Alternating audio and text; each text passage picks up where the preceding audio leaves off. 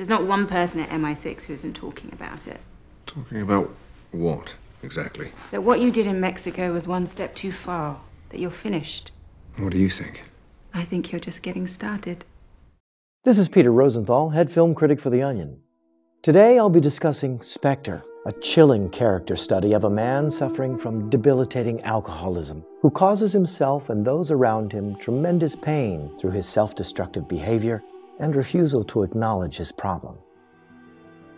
Directed by Sam Mendes, Spectre tells the harrowing story of James Bond, a British government worker grappling with the day-to-day struggles of alcohol addiction.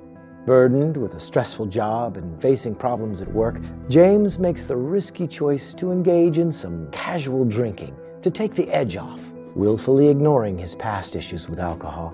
He tells himself he can have just one martini. He pretends he's different from other problem drinkers. But 10 cocktails later, James is back in the personal hell of poor decision-making that consistently lands him and millions of alcoholics like him in life-threatening situations. For those of us with an alcoholic loved one, the cycle of addictive behavior Daniel Craig so brilliantly portrays will be all too familiar. Lashing out at acquaintances in a drunken rage, getting behind the wheel while intoxicated, trying in vain to escape the problems his own reckless choices created, and in some of the most distressing moments of the film, even engaging in physical violence.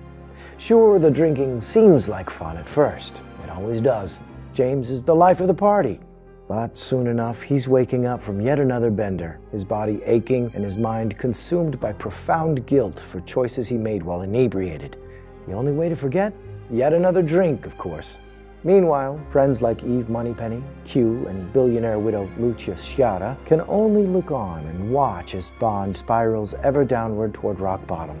It's Spectre's pointed reminder that the pathway to redemption can only be found by the addict and the addict alone.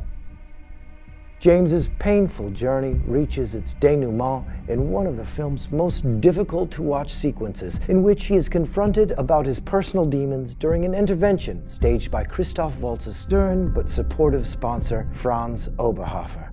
Ironically, James feels betrayed by those who want to help him most, perceiving them as members of a sinister cabal that's out to get him, instead of allies that want nothing more than to help him battle his devastating disease. Yet, through the help of his support network, Bond emerges from his darkest hour a renewed man, a hopeful future of sobriety and AA meetings ahead of him. One can only hope that filmgoers heed the message of Spectre and recognize that resources to help are out there. If you or a loved one recognize your own behavior in James Bond's, make the right choice. Find a local 12-step program, or call the National Drug and Alcohol Treatment Hotline, 24 hours a day. The time to change your life is now. Right now. For The Onion's Film Standard, I'm Peter Rosenthal.